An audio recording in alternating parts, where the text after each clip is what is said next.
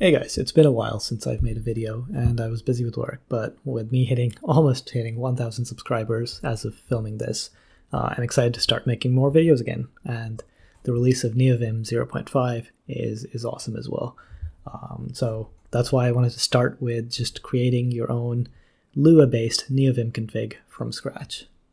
Now this does require Neovim 0.5, and as you can see, I have Neovim 0.50 build type release, and we'll start with a completely empty no init.vim, completely empty init.lua file. And now some of the benefits include the fact that Lua is a much nicer language, it's more modular, and we'll see some of the modularity there, and it's far more easier to customize, write your own custom functions. And as more and more Neovim Lua plugins show up, as you might have noticed more recently, they're a lot easier to configure if you're inside Lua, instead of having to constantly, inside your Vim config, scope out Lua code. So just going pure Lua is awesome. So let's get started. Now you could just start inside your init.vim file, just add some Lua code and start using that, but I'm going to start from scratch instead here. So .config on Vim and init.lua. And now this is completely empty. Oh, by the way, I have aliased vi to Neovim just because I got too used to typing vi. But this is just calling Neovim.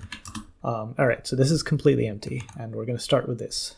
Now there are three types of configuration options. There are global options, which are accessed through vim.o, options that are local to your window that are accessed through wo, and local to your buffer that are accessed through bo. So let's start by converting this common thing that I add.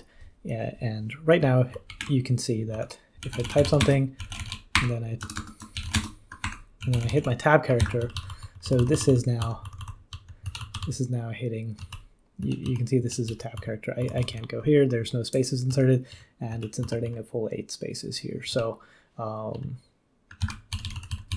let's start by doing this configuration. So we can just do vim.bo expand tab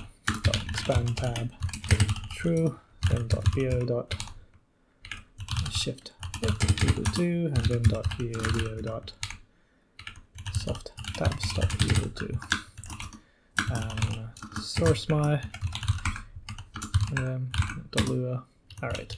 So now if I type something and I hit my tab character, you'll notice that it now added 2 spaces here, and that's based off of this configuration here that I just added here. So I am going to save this. Now, one question you might ask is, how do we know which option it is? Do I do for any of the Vim config? In Vim, you could just do set and then the name of the thing.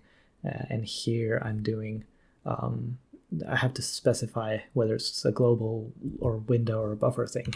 And you can usually check by just doing like help expand tab, and this will show you that this is local to the buffer here.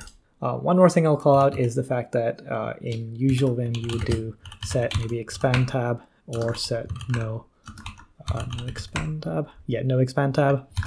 Here you would just do vim.bo to expand tab equal true or false. If I don't do no expand tab equals true. So the next thing we want to tackle is keybindings, because that's a very common part of configuring any sort of Vim or Neovim instance. And Neovim supplies this really nice API, so it's just vim.api.nvim_set_keymap. The first thing you specify here is the mode. So in our keybindings in our Vim config, this would be NIV, and this basically specifies under which mode these keymaps should apply. So in normal mode, insert mode, stuff like that. The second part is the key map, so this will be this part here. The third part is what they should be mapped to, which is this part here which is the thing that comes off. It's the right-hand side of this thing. And the final part is the options. So the options include things like no remap. And no remap just means that we won't allow for recursive mapping. And recursive mapping is if you map something on the right-hand side that then itself is a map. And we don't want that behavior. We just want the exact, if something else maps control WJ, we don't want to remap that thing to control J. We want to map the default behavior, so non-recursively, to control J. So that's all that is. Now, instead of just calling this over and over again, we alias it to an easier to use keymap word. So we can just do keymap, specify normal insert mode, specify our keymaps, specify what they're mapped to. And if it's empty, we'll just do empty brackets. But if we want to specify some options, we'll say options equal, in our case, we just want no remap equals true. So let's go ahead and test it out in our init.lua file. So right now, if I split it vertically, if I split it horizontally, I can't use Control-J-L to navigate. It's still, my cursor still remains here. And this is the default behavior of Vim. You have to do Control-W-J, Control-W-L, and Control-W-K. So let's add those key maps here. I have my presentation markdown source here, so I can just copy these over. All right, so I've copied this over. I can source it. Now I can do Control-H-L, Control-J, Control, and you'll see that my cursor is moving based off of these key bindings. And I can also do, if I make a change, even in insert mode, I can do Control-S, that'll save.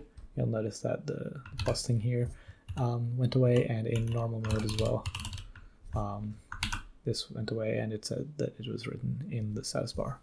Now let's talk about package management. So package management is very useful, and it'll let us get into some of the nitty-gritty parts of Lua as well. So we're going to use Packer for our package management, and on our space systems, we can just install it with Yay. And after we've installed it, we can basically in our Neovim init.lua, we can just add require packer startup function, and then we type in use the GitHub path. And we can similarly add use some other path for other packages. And once we have those, we can use packer sync, which compiles and installs them, downloads and installs them basically. Now, let's see how this works in practice actually. So I've added require packer startup function, and I've added 3 different packages here. I want Packer to manage itself. I'm going to add this color scheme that I just added right now, and the final thing is I'm going to talk about VimWiki because it has some level of configuration. So first off, we can do Packer sync, which will confirm that these are all up to date. And for the color scheme, we can just do vim.g.colors_name equals Molokai instead of, I think it used to be color scheme.